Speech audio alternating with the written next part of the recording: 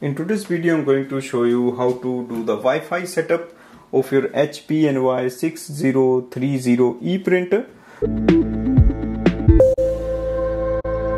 So first we will enter this printer into the setup mode. So the wireless button is at the back of the printer below the power button. There is a small button. You have to press and hold it for 3 seconds and release it. And you will see the purple light in front of your printer. Now in case the light doesn't turn into the purple and you have already pressed the wireless button for 3 seconds, simply switch off the printer and switch it on back, and automatically it will go to the setup mode. Now go to your smartphone like iPhone, Android phone, and open the HP Smart app. Click on the plus button on the top.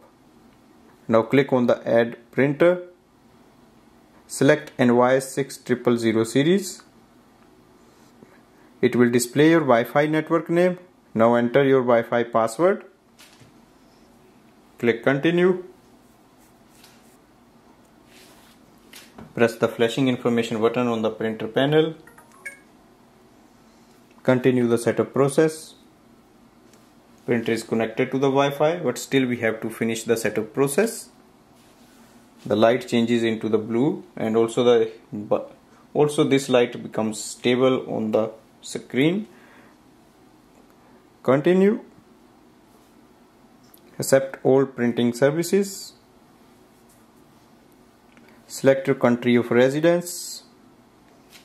Activate HP Plus, or you can just skip this activation. So it just depends if you want to use it or not. Now you can create an HP account and sign in. It helps to use the full features of your printer. Now I'm just going to skip it. Select auto updates for your printer. It may ask you for the alignment, you can do that.